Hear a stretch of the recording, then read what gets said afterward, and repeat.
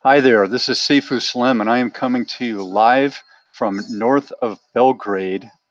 It's also known as Beograd in Serbia, an area of the world that's seen lots of turmoil over the past millennia, probably, but especially over the last few decades. And you can feel it when you talk to the people. It's a touchy subject because it involves changes of powers, changes of shifts of people having to leave different areas and the country itself. But I am excited to be here in 2018, and I'm with Stephen Poplin, who is located currently. Where are you, Stephen? I'm in Munich. Munich. Well, that's a place that's currently safe and sound. And you said you've got low 70s weather, where I'm still in a heat wave, correct? That's true. Yeah, we've lucked out. Just yesterday, it started to cool down. Wonderful. That's where you want to be in August. You want to be in the low 70s rather than 92, which is where I was yesterday. So I am Sifu Slim, and I'm the proud father of 3 books, and they all deal with physical movement. You can see them on my website, SIFU Slim, SifuSlim.com. And one of the messages I was thinking about today on lifestyle and physical movement is to get natural. And maybe we can talk to Stephen, who's got quite an interesting background. His website is transpersonal.us, as in us, and he's a CHT, certified hypnotherapist, hails from Ames, Iowa for part of his early life, and psychological counseling, metaphysical consultant specializing in past life regression. So Stephen can probably share movement patterns. I don't know if people have brought up if they were going through some health issues or some weight issues, things that they did in their past life that was much more arduous, much more steady movement than what they're doing in the past decade that you've been working with them. Well, thanks for having me, Sifu. Yes, I too am the proud father of 2 books, and here's one of them. And it's the Inner Journeys, Cosmic Sojourns, taking a look at many different past lives and the in-between lives and the many things that we have learned as souls from time and time again. And yes, I have had in my early hypnosis career some people who have come to me for weight loss. Very few wanted to have some weight gain, but there are a few of those who are having that issue too. That would have been me. I would have been coming to see you if I knew about that. Yeah, and some really interesting things show up with some past lives. A couple of the stories I have in my books, but one in particular comes to mind where this woman wanted to come to me, and she was really quite obese, which is larger than fat. And she was having problems for many years, and this was her issue, dealing with being overweight. So we go into a past life in which she was a he, and he was very, very strong. He was really quite athletic, and he made fun of fat people. And so he really put the finger on those, calling them lazy and so forth. It was all their fault that they were fat. And so this was her repercussions, her own personal karma from belittling people in the past who were overweight.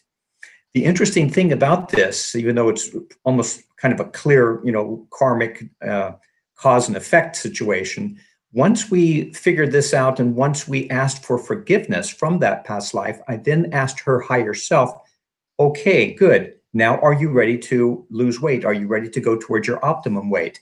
And the soul said, not yet. We still have got some work here to do. It's still not paid off.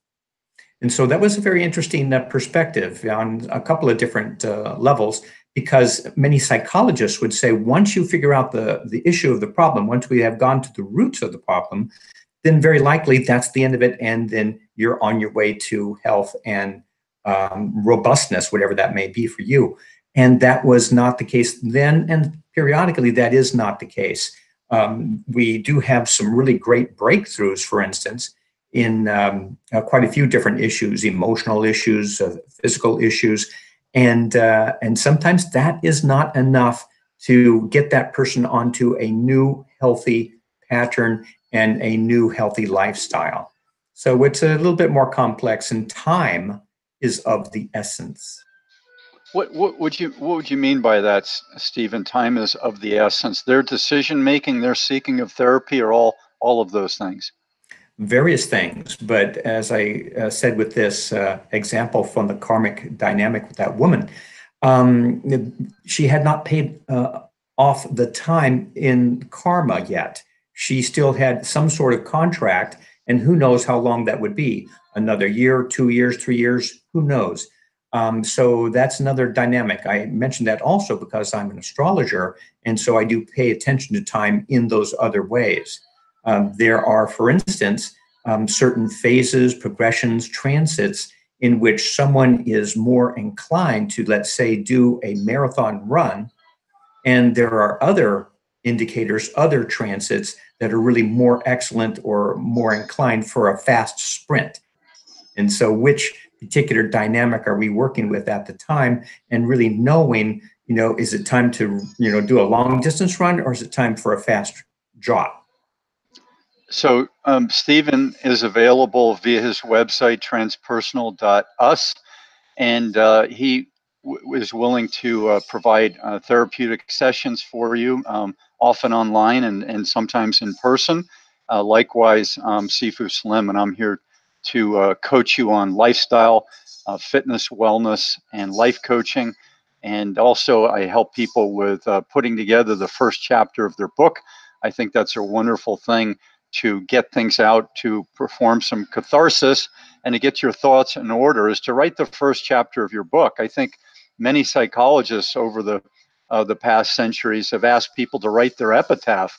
What do you want to be remembered by? So it's almost like goal setting. You've got X amount of time left on this planet, in this skin, and so you want to be remembered for something, hopefully something good, where you've made an impact, or you've helped someone, or you've done good things, raised your family properly, what have you. And so that epitaph is one of those steps that I did a few decades ago, with the help of someone in the psychological field. And I said, boy, what a great starting point. Have you ever done anything along those lines, Stephen? Yes, yes. And again, that's playing with time, right? Going towards the end of your time, however long you've got here upon the earth. But yeah, what do you want to be known for? What is your legacy? And that means going on down the road.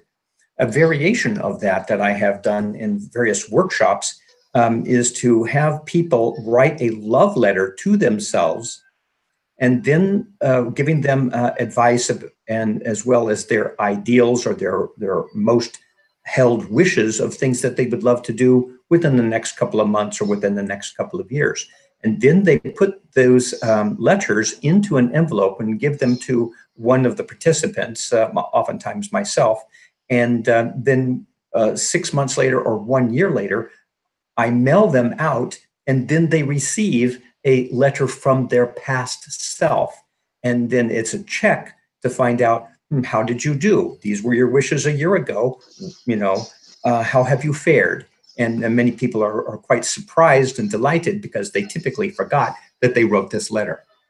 Wow, that's a really nice thing to do. I'm going to put that down on my list of things that I would like to do on a periodic basis. Nothing wrong with doing your goal planning on a periodic basis, and nothing wrong with writing a love letter to yourself. And I think slowing down is one of the things that is most commonly found in the therapy that I provide for people, is slowing down, getting some downtime, allowing yourself to explore what's happening around you, the people around you, the nature that's around you, your own inner spiritual side, and meeting with someone like you, your past lives. So I think the idea of downtime and seeing, instead of having a shelf that you dust off of books on the wall, actually pulling off a book and saying, hey, let me take a look at this chapter in a very calm way. There's no test on Monday. There's nothing I have to report back on. This is just my chance to have some time alone with this book that's been on my shelf for some time, or that I picked up from the library or someone recommended. And now I have some time to slow down and enjoy that. Maybe you can share how you help people to slow down and maybe tap into things like reading. Yeah, very good. And of course, when I take people into a trance state, they really slow down. And in that respect, it's really the mind slowing down and getting past the everyday mind, past the conscious mind into the soul, which actually goes beyond time because, we can even say it's timeless. And so that's in one particular direction towards the expansiveness of soul. But while we're on the earth, I play with time again in a different way of slowing down, and that is to pay attention to synchronicities. And as you probably know, that word was coined by Carl Jung, and it represents a new word for an old idea, and that is coincidences. And so when we, be quiet and we slow down and we pay attention to the signs along the way, then the universe is more able to communicate to us. And through those interesting coincidences or synchronicities, where people are oftentimes quite impressed and amazed when a sign or a suggestion comes to them, and maybe they've got something on their mind, and then they go out to an evening cafe. And by the way, there's some very nice cafes there in Belgrade, and out with an outside cafe. And then in the table right next to them, they may be discussing that theme that you have been thinking about today. But you have to be quiet, you have to slow down in order to hear it.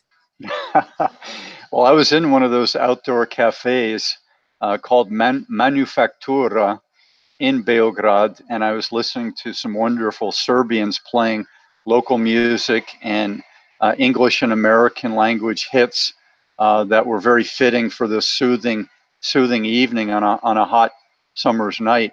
My first night here, actually, right around the corner from an Airbnb where I was staying. And while I was minding my own business and caught up in the nice moment and the thought, I saw a giant across the way, about 8 tables away. Now, when you see a giant, an official giant, 7'2", with really large limbs, not thick like Shaquille O'Neal, but long and strong limbs, and a Wow. different kind of face. It definitely looked like a giant kind of a face with a big brow ridge above his eyes.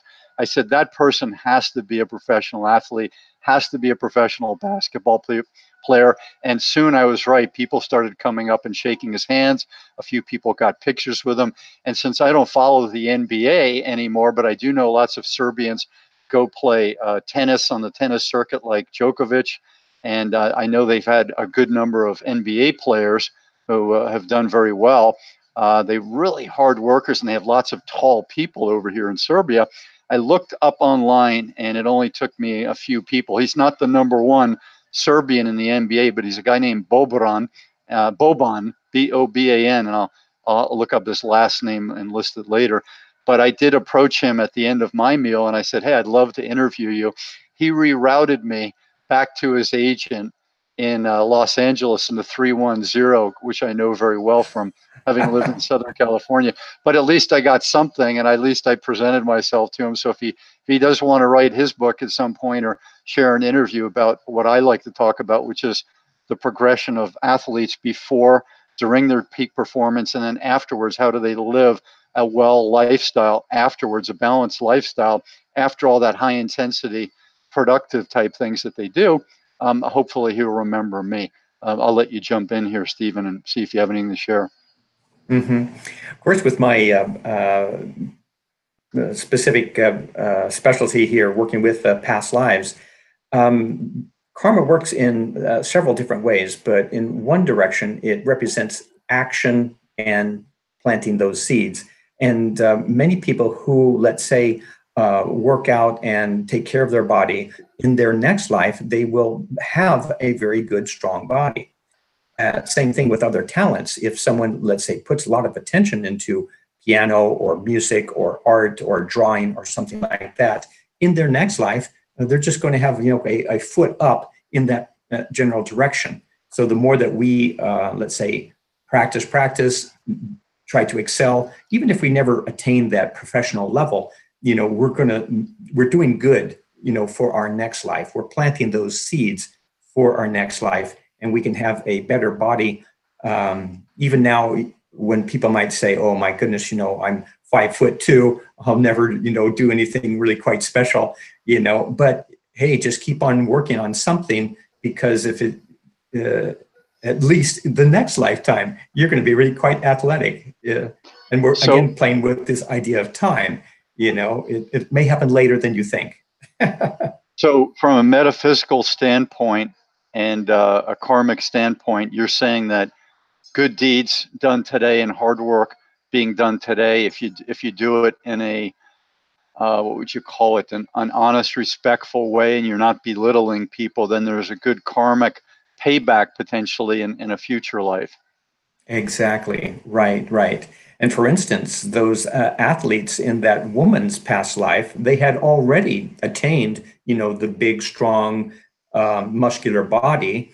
And had that person been more respectful of other people who did not, and, turned more towards aiding other people and being of service, very likely she perhaps today would be, also healthy and athletic, but then with this tendency also of being of service.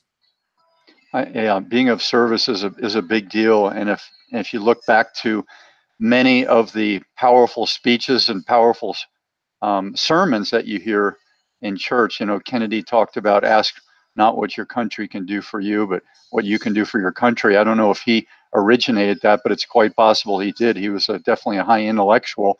But those messages have been around as far as we know, that go way back to the wise people and the medicine men of the tribe and the first writings. The doing unto others, the golden rule, and being respectful. People are attracted to that, being respectful. People are also attracted to making money on the quick and easy too. So you have to watch out what you're attracted to, and to whom are you bowing before? The king who's raping and pillaging. Are you bowing just because you want an in, or you don't want to get squashed or blasted over the head by one of his henchmen? Or to whom are you bowing? Maybe share a thought about that, paying reverence, but also playing the game, as it were, so that your family doesn't get dispossessed of their home. Right. Yeah. So having to pay attention, basically, the here and yet, as much as we can follow our hobbies and our interests in sports and things like that. Yeah, we have to indeed take care of the here and now.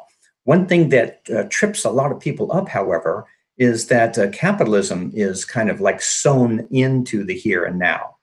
And people might have some very good intentions, and maybe a community help, as I said, being of service there in the community. But if it does not translate into a so-called job or marketable skill, then someone who could really be a very good contributor to the family, to the community, may not get the financial rewards that one would think that person deserves. Yeah, definitely. I appreciate that observation. So we wanted to talk about wellness, and I think if I had to sum it up, as I mentioned previously, getting natural is something that I would use as the default setting. Getting movement, getting downtime, and living a natural life, as if you were on a wellness retreat.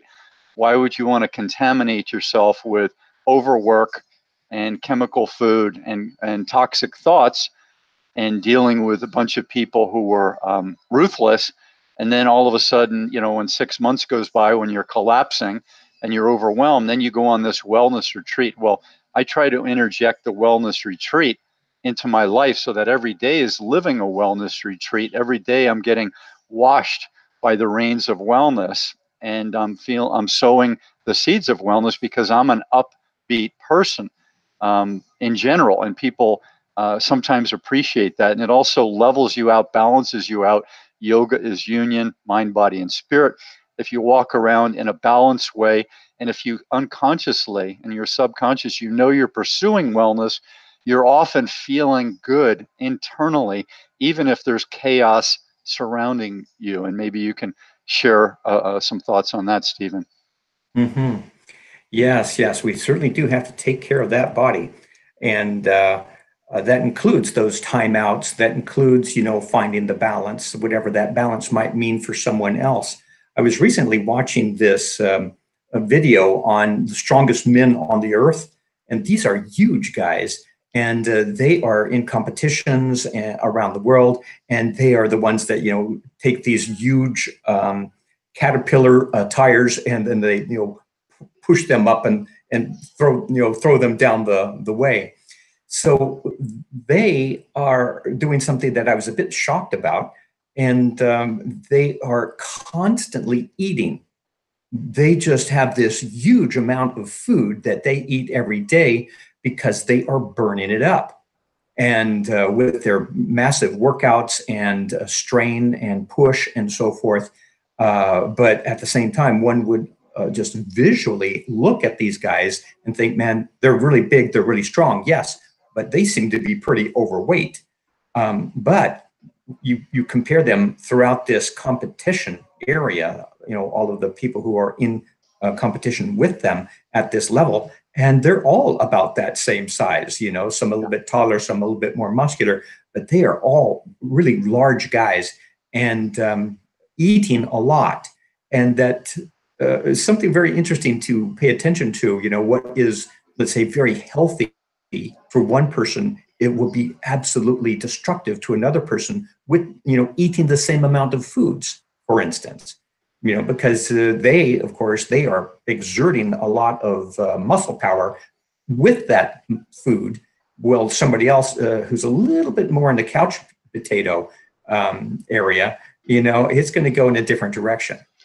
Yeah, the the issue with the super strong, the super giant person goes back as far as we know. As far as time, that people are overwhelmingly impressed by strength and size throughout known history. There were Ringling Brothers always had a strong man. It had people who were giants. And what is this all about? Well, it's the nature, the human nature, to be impressed and to look towards these people who can do things that you can't do, to look at the oddities. They have the small people, and then they have the giant people, and people would pay money historically to see them. And so this is part of the human flip, the switch from normalcy to something that's completely different. Maybe you can share why you think that is from a metaphysical standpoint. Is it because those people could take on 3 or 4 people in battle, or is it just because they're so different from the average person that our mind is attracted to something that's like the giant fish versus the normal size fish? That's what the record books have. They have the giant fish, or they have the oldest fish. Mm-hmm. And then oftentimes it is the giant fish are the ones that the fishermen love to catch. And so sometimes the smaller ones, they get around and they have a little bit more freedom in their life. One of the stories that I write about in my first book is this soul who was rather timid and did not want a lot of attention, and was just kind of in the background, very cautiously observing how life is done over a period of lifetimes. And for instance, the last life that this person had, she's now a woman, was a librarian in Alaska in a small town. And that was enough drama for her that lifetime. So I was thinking, I had to laugh to myself and think, what kind of drama does a librarian in a small town have, It's probably, oh no, an overdue book or something, Yeah. So anyway, this was the tendency of this particular soul. Just very easy, very slow, no big surprises, thank you. And so then after that life in Alaska, the person then leaves the body, goes towards the spirit world, meets the spirit guide, and then the spirit guide says, okay, well, you did that now. Are you ready for a challenge? And the soul says, oh, not so quick. And so then the challenge was that this woman is born today tall. I mean, she's probably 6 foot tall, which for a woman is very tall. And that was the challenge. That was it. It was just, you're not going to be a basketball star. You're just going to be tall. And for this timid soul, that was a stretch. But that was the plan, because now just by walking down the street, a tall person is just going to be looked at a little bit more, especially since in her particular group, the ethnic group that she's in, they are not so tall. Maybe like 5'5" is like the tallest. So she's really like head over eyebrows with most of the people in her region.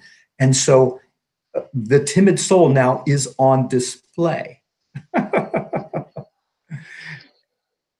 I'm going to share a little bit, Stephen, about some of the ways people can use movement as a form of recreation and natural living as a form of recreation. We've heard of staycations in the modern era, where people are taking off their 2 or 3 weeks of vacation, and they're maybe remodeling their home or kitchen, or they're adding on an addition, or they're just relaxing. They don't want to go to the beach or the mountains or to a foreign land. They just want to stay home and enjoy this home. And that's a staycation. And then we've got ecotourism, where you used to be able to go and work on someone's land, and in some cases you still can, but now there's an actual paid business where you can pay a number of $1,000s for going and working and saving part of, or helping part of the environment. You're actually paying money to go do that, because they have to have people who organize this, and that's an ecotourism type of situation. And I said, why not fitness and wellness tourism, where you just do it yourself? You go to a place, and similar to what I did today, I'll give you an example. I'm a little under an hour north of Belgrade, and I came to this town, and I said, hey, it's 5 a.m. I get up, it's going to be a 90-something degree day. So I get out of a hotel very early. I've got my full setup of, I usually put a headband under my floppy hat, and oftentimes I wear my radio headset, so I've got music when I'm doing this, and I put on some grippy gloves and bring my water, and I bring my notebook, and I have it all like in little small everything's in the smallest I can do. So I'm like a hiker who doesn't need much, like a 4-hour hiker type of a person. And then I go, and amazingly, karma always seems to allow me to find a good place to do that fitness program. So besides running along this nice trail, I wound up in a forested on this trail where they had bars, and that's what I really like, body weight exercises on bars. And they had these telephone pole type things that were painted green coming up out of the soil, so I could use that for various exercises, and rings and all kinds of things. So I spent, maybe 40 minutes running, and then another 2 hours there, and then I ran half the way and then walked the rest of the way, because I wanted to take in this town a little bit. And so that was my part of fitness tourism. And the only thing it cost me today was some calories. Maybe you could comment on the low price cost of calories and the physical movement and the endorphins and the high that I got for the rest of the day, just because of that lovely morning. Yes, that sounds like a wonderful time. I have had quite a few trips around the Alps, whether that be the Austrian, the German, the Swiss Alps, and the local people, they are ready to go. I mean, they are up on those trails, and they will go for miles and miles, and some of it is rather steep. Some of it's really quite a workout. I've been there many times myself, and usually I'm one of the slowest of the bunch, because I usually bring my camera. Because at the same time, it's such a beautiful view. And I feel that at the same time that I can indeed have a workout, that there is the aesthetic part that is also having a workout. And through the beauty, the brooks, the mountains, the waterfalls, the treks, as well as, of course, the smiling faces of the people that I'm walking with, trekking with. It's really, on many different levels, it's so stimulating. And then, of course, at the end of the day, nice and sweaty, you've earned a good rest.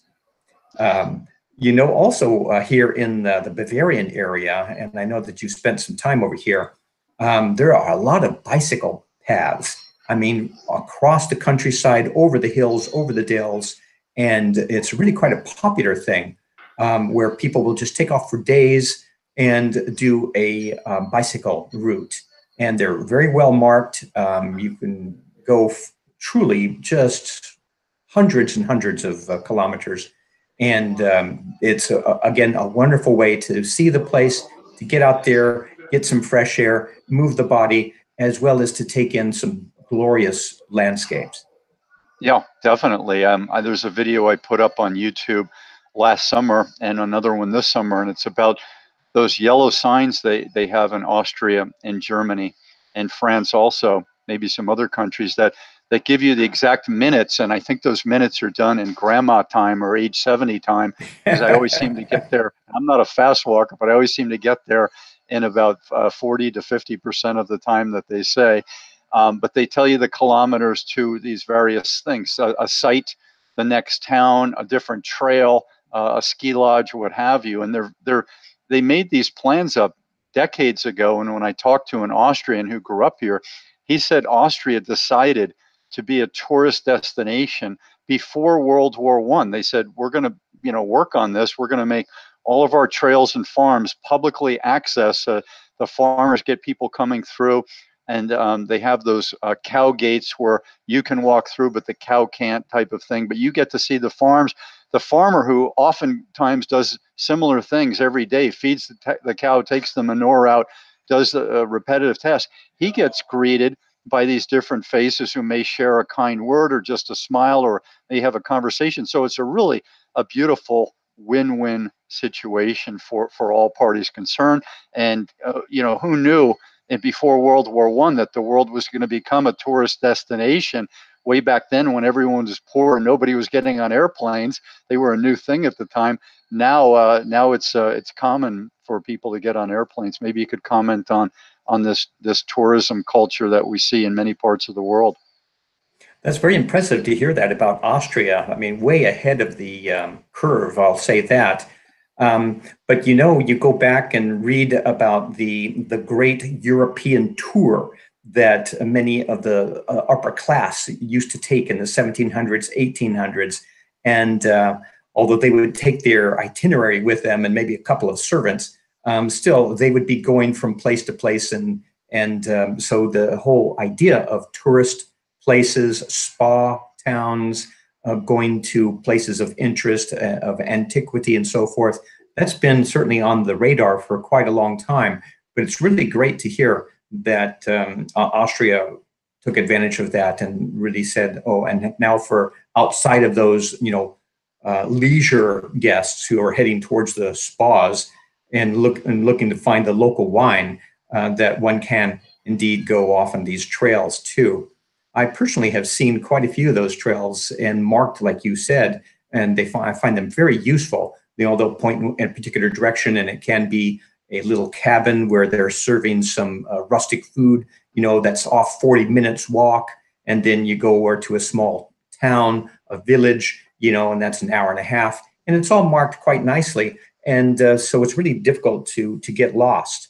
One of the interesting things I find as an American over here in Europe is that we, of course, in the United States, we've got quite a few great trails too, and people go trekking through national parks and forests and so forth. But over here in Europe, you'll go, you're thinking, I am off in the middle of the woods and over this dale, over this incline, and then there is an outside cafe. It's like, oh, here's the reward, and you think you are really far from civilization, and you can just get yourself a Radler, which is a lemon beer, or a Weinschorle, which is sparkling water and wine, or a beer or something like that. Gets, again, very simple type of fare, but it is just kilometers from anywhere, and sometimes a really nice surprise. Speaking of lemons and the Radler, here's what Hey. Sifu Slim is drinking. You can see some have already been squished. I often eat the lemon with the rind. I warn people to not do that with other fruits, but the lemon in most cases is good to do that. And here's the seeds to prove that I've got lots of lemon. I make my own lemonade sometimes. And the hotel where I am, they were gracious enough to ask me if I needed anything. I'm just doing some work on my computer down in the hotel restaurant. And they've been bringing me lemons and water for the last several hours. So my dentist may not be as happy, but my vitamin C tester would be happy. And in my acidity level, this is something I learned many years ago, that if you put the healthy acidic things into your stomach, it tends to lower the acidity of your system, which is where we want to be in a balance. We don't want to be high or low, but if you are a little high, maybe from eating meat, maybe from stress, maybe from some other reasons, the lemon can be a wonderful thing besides the vitamin C and the other things that the lemon has to lower your acidity. But you also might want to rinse out your mouth with water and maybe some baking soda and water to cut the acidity down for the enamel of your teeth. Any comments before I shift to a next point with you, Stephen? That's a very good thing. You know, the alkalinity acidity spectrum is very important. I remember coming across that reading the Edgar Cayce material in the 1980s. And yes, one has a good alkaline balance, then it's very difficult also to get colds and flus. And this is a real bonus thing. And of course, lemons and fresh citrus fruits are very good for bringing that alkalinity up and the acidity down. But one of the things that many people forget is that when one pasteurizes these fruit juices, it turns acidic. And it is actually the opposite of what you want.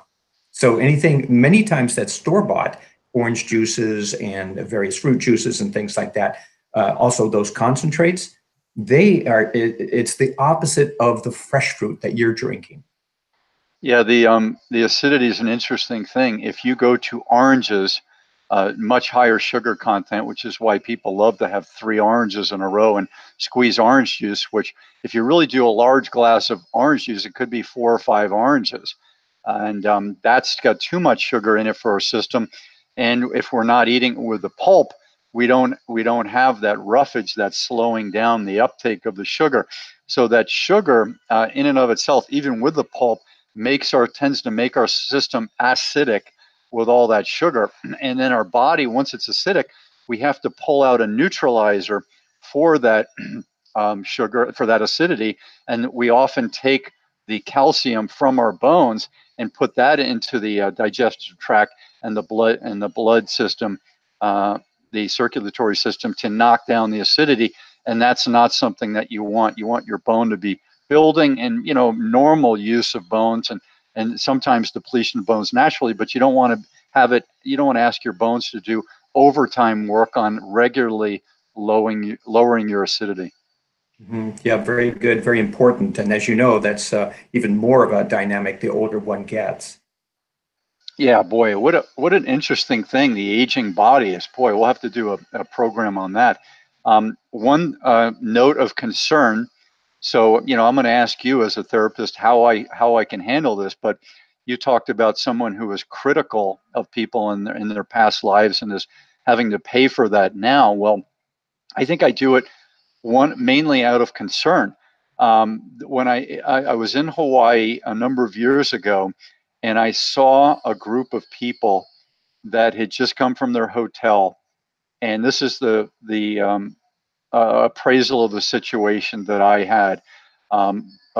3 kids, all in their teens and early 20s, all female, with their parents, doing what's very typical of well-to-do vacationers, which is hotel breakfast, blow dry your hair, chemicalize your hair, and chemicalize your skin. And that's something else we should mention, that about 60% of the things that we put on our skin go right into our blood system and into our digestive tract, which is how we excrete them. So that's a lot of stuff if you put on harmful lotion. Even the natural organic stuff, you probably don't want to use too many of those lotion type things because it's not in its natural state. Whereas if you use coconut oil, it is in its natural state, olive oil, etc. It's just that those things are harder to deal with when you get into clothes and when you get into sweating. But this group of people, this is the appraisal that I had, is I saw them at their lunch restaurant later on. So you've got the makeup, the foundation, the eyeliner, the rouge. You've got all the hair chemicals, colored hair, the shampoos to keep the color that you have as long as you can. And then all of the clothing. So the non-hemp clothing, you've got dyed nylon and dyed cotton with chemicalized, typically, that's not helpful for us, which could be off-gassing. It could be also getting in your skin if you sweat. I call it the chemical blow dry. Their entire body seemed to me like it was chemicalized, and now they're going out to a franchise restaurant. And the job of a normal franchise restaurant is to make money for the franchisee, the staff, and the shareholders of this franchise. It's not about wellness typically. Now there are companies moving into wellness, and I encourage that. But this is the sad thing that I see. And then these people, you could see them going on a bus tour where they're seeing the whales. This is the whales in their natural state, but here we are on a bus tour leading to the boat tour. We're not doing any movement this entire time. And we've ingested this chemicalized food. And this is not living life as though you're on a wellness retreat. And so I say that we're in a case of prepare or repair. And in my opinion, this family, as loving as they were, as caring as they were, they're missing the boat of living what I would call a balanced life, a natural life. And they're having to detoxify themselves while being sedentary. These young people were overweight, and they were, their gluteus maximus did not look like it had any activity because, being in a sedentary life, you don't get gluteus maximus activity from walking unless you're kind of pressing like on a trail, or if you're running and jumping. That's how you get gluteus maximus. And we can all tell a gluteus maximus that's just expanded versus one that's got musculature to it. So here I am, a concerned person, saying no, but I would have to say no to probably 90% of the people out there in my concerned heart as to what their lifestyle is. And maybe you can help me, work on my mindset for this, and maybe say a blessing that more people can live like as though they were on a wellness vacation or tourism. Yes, that's very difficult. I recollect in some of my early years of being a therapist, and especially being a couples therapist. And I would just take a look at these two people, and I would sometimes compare their astrology charts too. We would have a talk, I would have a discussion, and then I would say I've always been rather diplomatic about things, but basically I said, why are you two together? You'd be doing much better apart. And then that always backfired on me. I was telling the truth. I couldn't really see it. They were not happy together. But when I said that, I was the enemy. And then they had a concerted effort, a joined, united front against this person who was trying to take them apart. And so it was really a tough lesson for me, so that, years and years ago, I stopped giving advice like that and just say, okay, here is where we are at. Where would you like to go? And how do you think we can get there? Yeah, definitely. This is a tricky thing, in a toxic lifestyle. How are you and I affected? Well, if we are out in public and we have to deal with people with horrific, you could say, attitudes, where there's lots of grumpiness and maybe some volatility, maybe kids going berserk or couples fighting, or you can just feel the energy of a group where they've got the toxic lifestyle affecting their mind, and then they've got toxic thoughts and behavior. So that's how it affects us all. And so if we are medicine people, medicine men of the village, and we're concerned, how do we interact with these people? How do we offer some assistance? And it's very tough because, as you said, people can put up the wall and say, no, this is something we want to protect. There, I always say that there is comfort in the discomfort, because that's what these people know. Change is hard for many people. So if there's comfort in the discomfort, they may just want a little quick, fill me up on some happiness and some good thoughts today. But I want to go back in my unconscious mind, and maybe my conscious mind. I want to go back to my lifestyle, because that's my pattern, and that's the comfortability zone that I've come to grow accustomed to, and I've adapted to, and that's kind of where I am.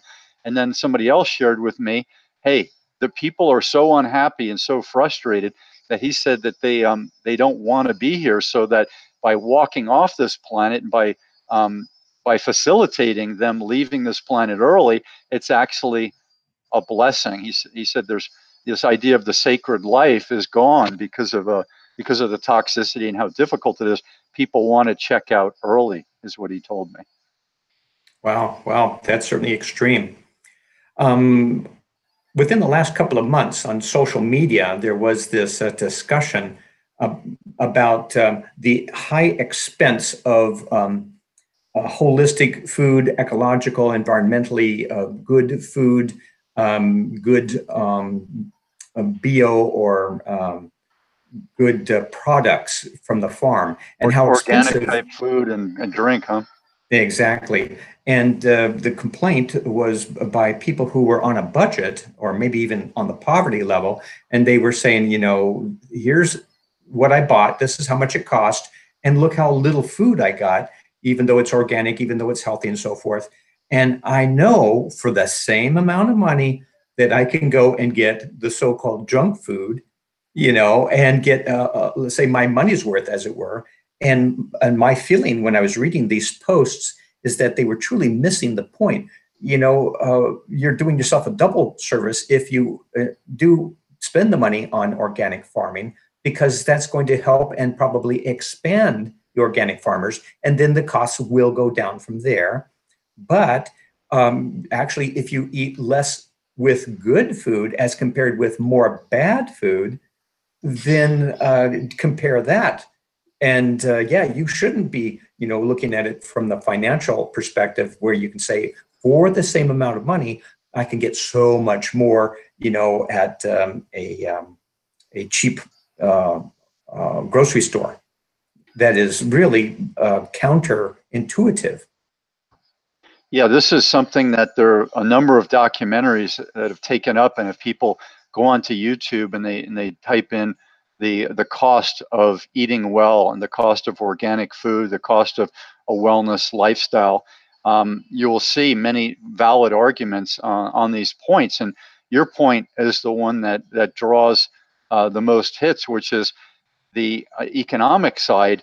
If there's a shift from these mega farms to sustainable organic farms, and a lot of people don't want the jobs they have now, and a lot of people would like to have a job working with plants and animals, or one or the other. And so when the more people do that, and the more localized your food, if you don't have to ship it from Mexico or from Argentina, and take the food, the fish from New Jersey and send them to Japan, then you have what could be a far less costly, sustainable way to get your calories, and much fresher also. You don't want a tomato that's been stored up for 4 days or 2 weeks before it gets to you, or one that was picked green and ripened through some chemicalized process. You really would like to visit a farm and to get your delivery either by you visiting, or right from the store, or them delivering it to your front porch. So these are things that are of concern. And it's so interesting that we've been around for in the agrarian society for perhaps 14,000 years. Is one of the dates people use to trace back villages growing their own food. And then the last 200 years, where many people didn't work around food, but they were able to access food that was brought in from farms that were located not too far away, because they didn't ship things in refrigerized trains in the 1800s very frequently. It was local produce. And so these are things that are coming back now. It's almost like a door came down, or a blinder came down sometime around World War I and World War II that removed food from the things that were most important to us, and it turned it into an economically viable, corporate produced and legislated, the corporation controlling the departments of agriculture and health services. This type of thing was a largely evil thing that happened to society. And we can see that when you remove people from food, they're moving less because they're not out there on the farms, and now they're subjected to sedentary lifestyles, plus the added bonus of perhaps a toxic food source. Yes, indeed. I see two particular strains or paths as I take a look at the last 100 years connected to this topic.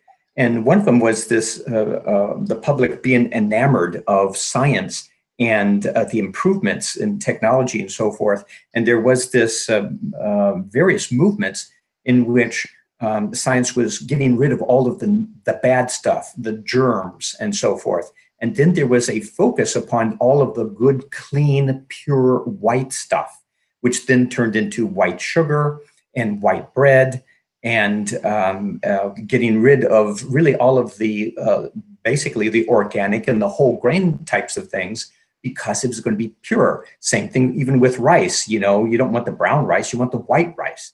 And this was a fad for quite a long time, until probably the 60s, 70s, when they said, wait a minute, we just are throwing out the baby with the bathwater, because all of those nutrients and vitamins and all of the good things are being thrown out with this idea that it's being pure, healthy.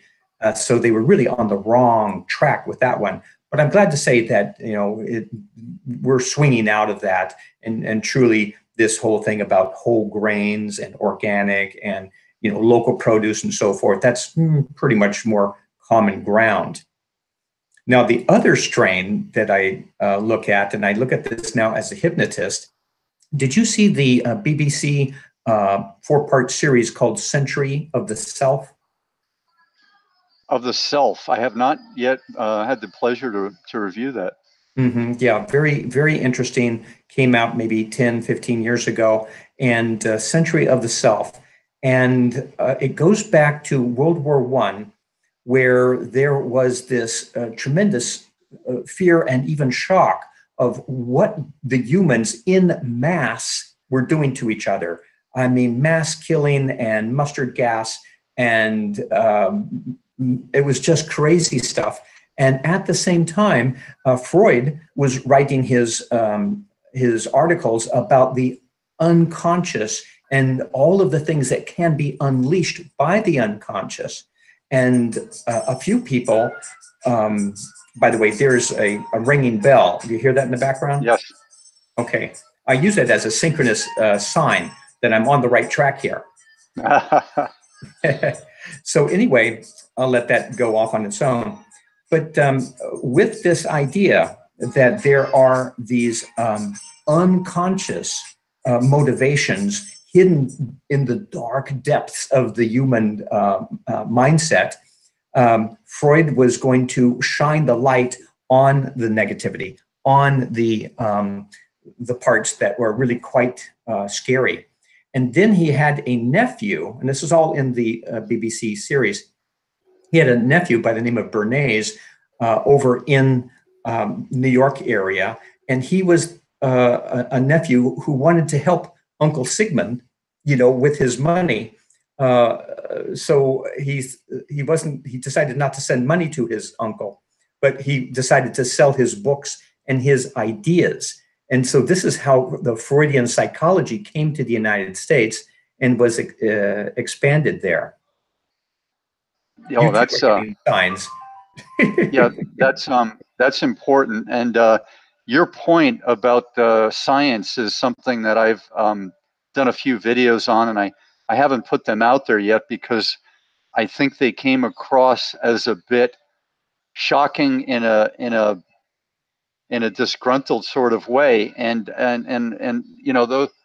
those frustrations are something that are inherent when you start to think you come to some form of a reason, and you think that the status quo and the popular status quo is an aberration that shouldn't be being worshipped as it is, then you may get frustrated. And so this is something that I'll share next. And I did have a pat on the back about my thought a year after I unleashed these 3 videos one day in Austria last summer.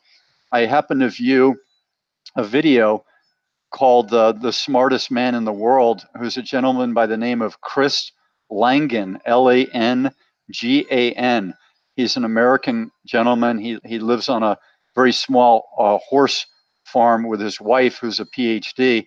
Chris is not a PhD, but if you listen to him, I think you'd be hard pressed, if you're an open-minded person, not to agree that if you did put together some of the fairest-minded intellectuals that were more well-rounded and had a plan, that you would want to include Chris Langan in your group. And as a wellness person, and he's a kind of a little bit stocky, not way overweight, but when I look at him, I say, my wellness side says, hey, I got to go down and work with this guy because I want him to live a long time. He's got to be in his 60s now, and I'd want him to be around as long as he can because he's just so brilliant. He has a plan for humanity. But in one of his discussions, he talks about the university field and the scholarly field, the scientific research field, and he very clearly states that there's so much quoting of each other, where one person does a study,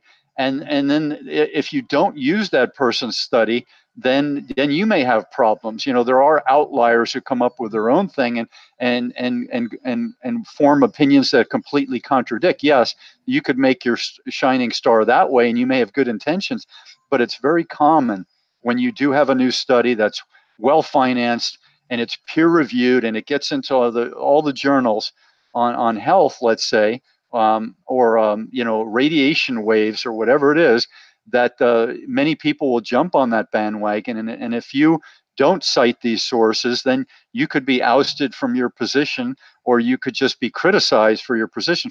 So Chris Langan saying what I said in my videos is that science has become this new religion. So instead of having science just enhance all the things that came before it, like spirituality, like the understanding of the seasons, like the power of prayer, like the idea of a balanced lifestyle, like the idea of having a medicine person in a tribe, and then there was a hunting person, and then there was a leatherworking person, and then there were people that were good at defending, people that were good at making leatherwork. You have this well-balanced society. What happened over the past 50 to 80 years is you've had the PhD and the research community all backed by monetary forces, including universities, including publishing houses, including the corporate world, they're backing these people as their stars and giving people Nobel Prizes. And that's a whole nother field. There's 2 Nobel Prizes. One's very monetary in background, and one is very scholarly in background. Look up the difference in the Nobel Prizes. It's all this marketing that's driving thought, which is unfortunate. And then you have people like me and possibly you, Stephen, who may be saying, hey, let's use science and let's take a step back and just include it as a resource, rather than saying it is the new way, it is the new religion. If you don't have a peer-reviewed study, you are worthless. Maybe you could share your thoughts on that, Stephen. Mm-hmm. Yeah, very good. I'm reminded of those 1950s videos of the atomic tests, and the military then would blow something, a big mushroom cloud in the sky, and then they would have their soldiers get up and start walking towards it. You probably have seen that, but they were doing scientific studies, but wow, boy, did they mess it up there.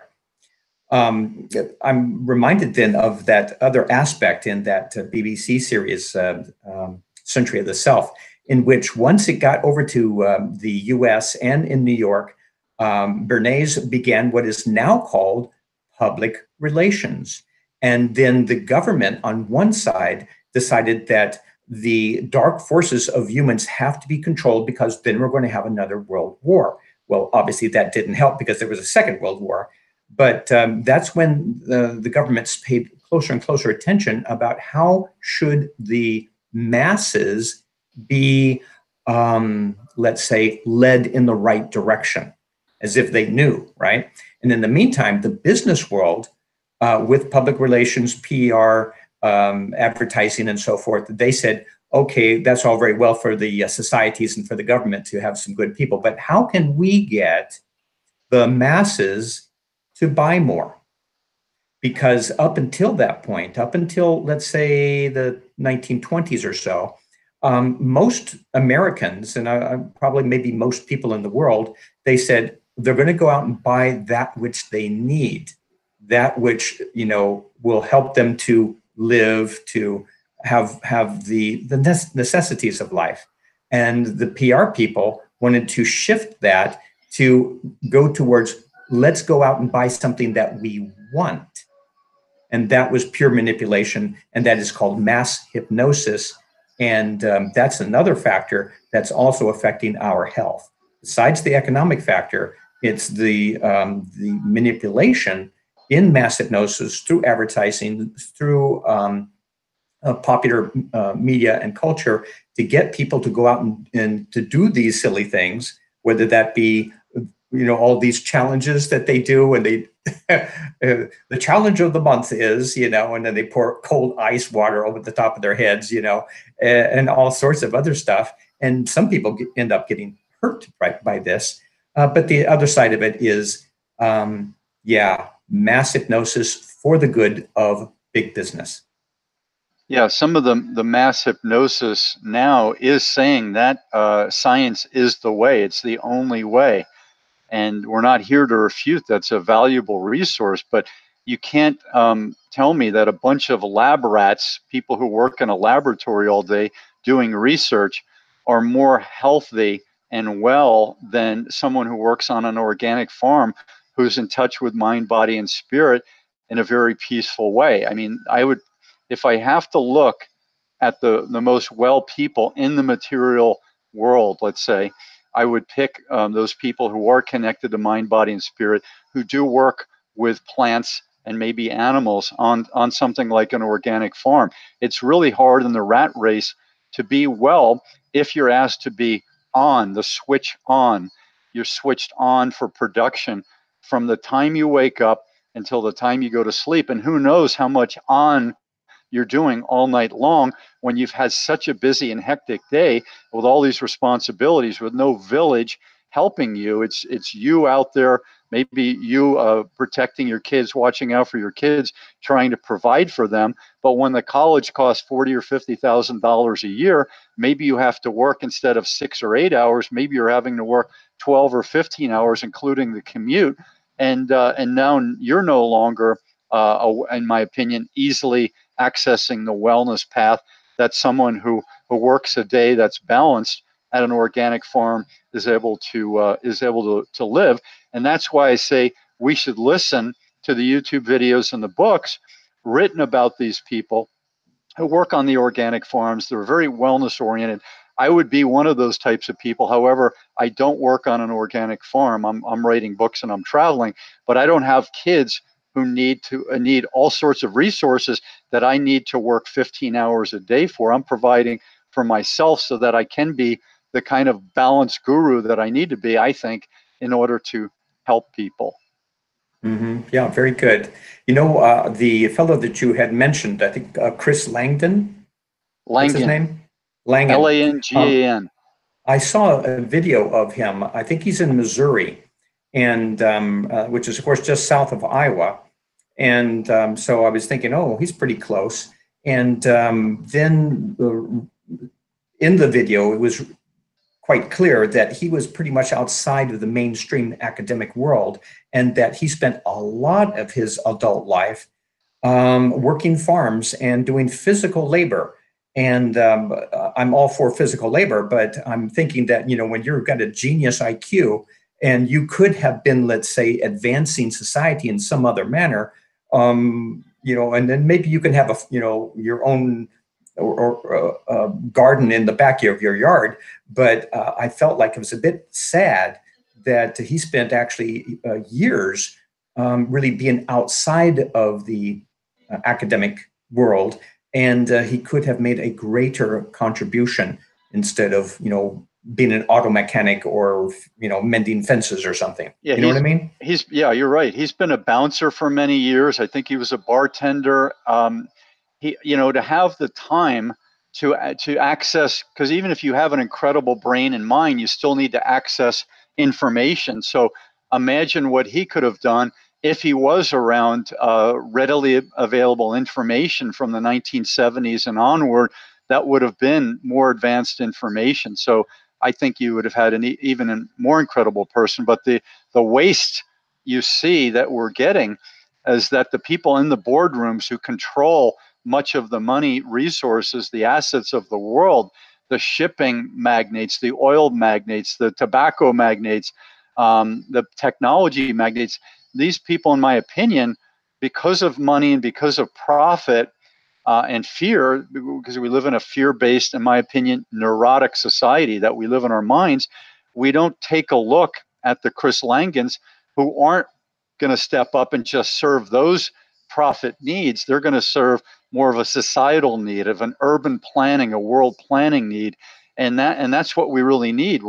He says it. I mean, I've been saying for 3 decades that we're overpopulated. When I was driving to college down Highway 95 from New Jersey to Virginia and stuck in traffic at 90 degrees, I mean, you very quickly realize that you're overpopulated when we don't use trains the way they're historically meant to be used, which is get you from town to town, from city to city with your stuff, so you don't have to get in an automobile when you're not using that. And then the oil forces and the tire forces are removing trains and trams and having people go by cars, and you realize how silly the lifestyle is and the planning is. It's planning for these few magnates and the stockholders of these companies. It's not planning for the future. And that you would think that these magnates, knowing that they're going to have kids and grandkids who are going to go to college and are going to come out into society,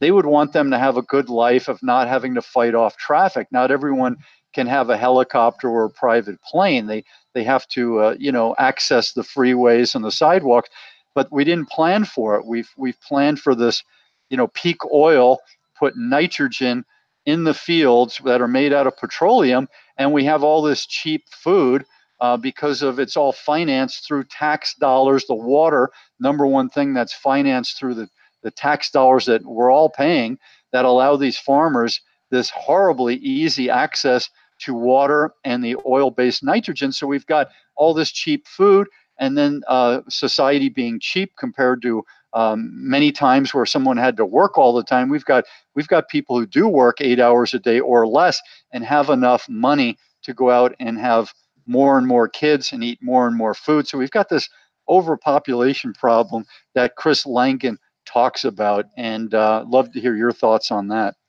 Mm-hmm. Yes. One of the interesting and odd things about the overpopulation issue is that it's almost like politically incorrect to talk about it. That even though it's, to me, quite obvious, that there are just too many people on this finite planet. And then I sometimes speculate in my utopian dreams, so what would be more of an ideal number of people here? And probably I would imagine it could float between 1 and 2 billion, but no more. Yeah. Because what people also forget is that we're not the only species here on this earth. And we have to also have room and space for other animals, plants, and wildlife. I mean, let's give them a chance to live here too. Basically, we could live in Eden. We could live in a utopian world, but with, as you say, all of these excesses in businesses, as well as overpopulation, we are absolutely going in the wrong direction. So So back to the physical, and then we can wind down this particular conversation. Again, I'm Sifu Slim, S-I-F-U Slim at sifuslim.com. Some of my books are Sedentary Nation. That was the first book. Second book is The Aging Athlete. And then third book is about how we raise our junior athletes and how to do that in a more balanced way.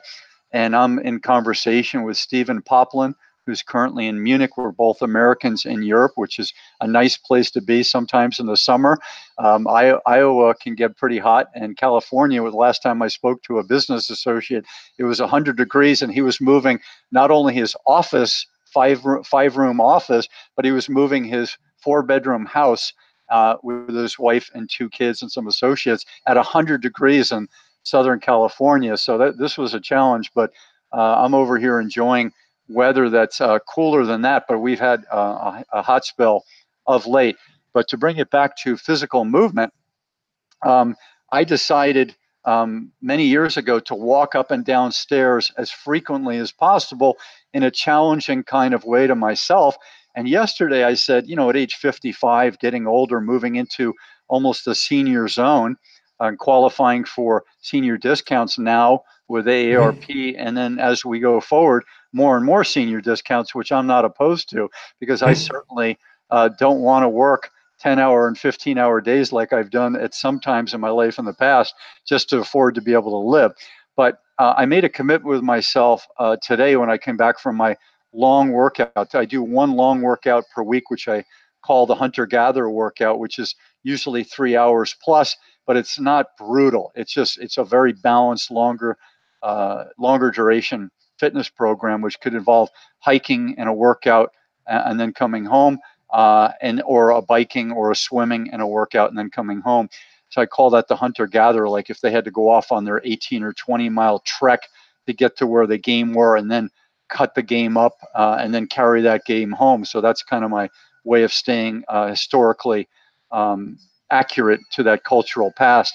But I said, you know what, why don't I just say from now on, walk up and down stairs if I'm not wearing some big jacket or carrying some big thing. Like the big jacket might make me hot if it was a winter time and I'm coming into a building and I needed to go up 5 stairs with all this stuff or a big jacket, I'd get too hot. So there are a few occasions where I wouldn't want to go up and down stairs, but that's a commitment that I made to myself today. And it's actually a good feeling. It's like a fun challenge. It's not some hard thing that society's telling me to do because I'm overweight or inactive. It's just another challenge to a healthful person to want to say, hey, I did something good and I'll feel good about it. So to wrap that thought up, we mentioned prepare or repair, and I'd rather be in the prepare state than the repair state.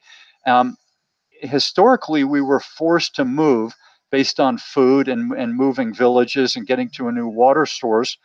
So why don't we just keep that force, and instead we're being forced, we can say we've got the force, and that force is ours, like Yoda from Star Wars. We've got the force. You've got the force, Luke. And we've got that force to keep moving in our heritage, our anthropological heritage. Maybe you could share your website and what you're up to, and then wind down some things on this idea of natural movement. Okay, very good. Thank you. Yes, my name is Stephen Poplin, and my website is www.personal.us, transpersonal us. And I've been doing metaphysical counseling for many, many years. And every year I'm in Europe, and especially the German-speaking people are really quite open to the spiritual services that I offer. And so it's been quite rich being over here. I wanted to mention one other thing connected to movement, and it's basically on a psychological and a spiritual level. And that is that people need to become friends with their bodies. And that many times there is a dissonance there in which someone says, like, darn, I wish I didn't do that, or I slipped up, as if it were indeed a split. And so coming into a place where one works in tandem with the body and there can be a joy, very much like taking your dog out for a walk and, play fetch and run and jump and go into the water and so forth. You're having fun with a pet, but you can also have fun with your pet body. Because we have a tradition, and you're over there right now in an Orthodox Christian area that used to be also controlled by Muslims. And over here, we've got the Catholic tradition in southern Germany. There were centuries in which the religion was telling us that we had to conquer the body. The body was the enemy. The flesh is weak. The spirit is willing. We have to sometimes deprive the body, control the body, beat the body with those whips upon their backs. Flagellation. Flagellation, you betcha, to get that body in order, because it wants all kinds of stuff. Carnal sex and foods and all kinds of things. We have to control it. So even though those excesses are not so visible, I think that there's still an undercurrent of that in many different places and within many different individuals.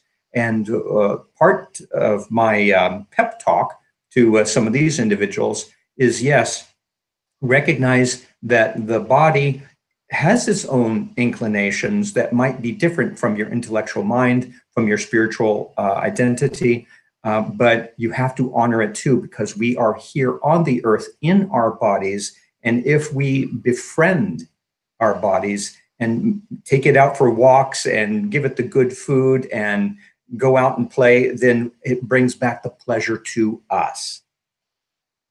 Yeah, that's a great way to wind it down. Be friends with your body. And we know subconsciously that if we're doing the right thing, it's a good thing. And if our mind feels good about it, our cells feel good about it, our digestive system, everything feels good. And that puts a smile on our face. It gives us good breath, good release of toxins from all the places toxins are released from. And it's just this part of balance. So the idea of fitness being a separate part of the day where we're being forced to go into a gym and forced to sweat, forced to be on a treadmill, that's such an aberration from the historical joy and movement and the joy of sometimes exhausting ourselves. Like if you think of a story of a person like Jesus of Nazareth traveling 28 miles in an area that might have been a hot, dry area, limited water. How do they get from this area if they left at 8 in the morning and they're getting there in the evening, with these long cloaks on and maybe a headdress? And how do they take that jaunt across rocky, dried out terrain and get there? And do you feel good at the end? And my idea is that journey is a wellness challenge, and it makes you feel wonderful when you do get to the water source and you do plunge in and you do wash yourself off. I mean, it would be fun at the end of the day to wash off real work, the earth, sweat, microorganisms that come because of our body's just natural thing, rather than we're washing off the day in the business world or the day working at our store or the day in traffic. It'd be nice to have a real shower that's a cleansing shower of natural occurrences in the human body. And with that, I'll let you say one last thing, and then we'll wind it down, Stephen. Mm-hmm. Well, very good. When it comes right down to it, it really is body, mind, and spirit. And that fine balance there, where our heads are in the skies and our minds are curiously looking about us, and our bodies are the vehicle in which that we can do it all. I think that balance is what we're really striving for. Great way to end it. So please feel free, viewers, to leave your respectful comments down below. And we're here sharing observations, and we're open to hear your respectful observations. And that's what this world's about. It's about sharing ideas, things that concern you, things that you're feeling a need to express yourself about. Those are things we'd love to hear. And I'm Sifu Slim with Stephen Poplin, and we're wishing you all the best in your health and wellness and mind, body, and spirit. Aloha. Thank you. Bye.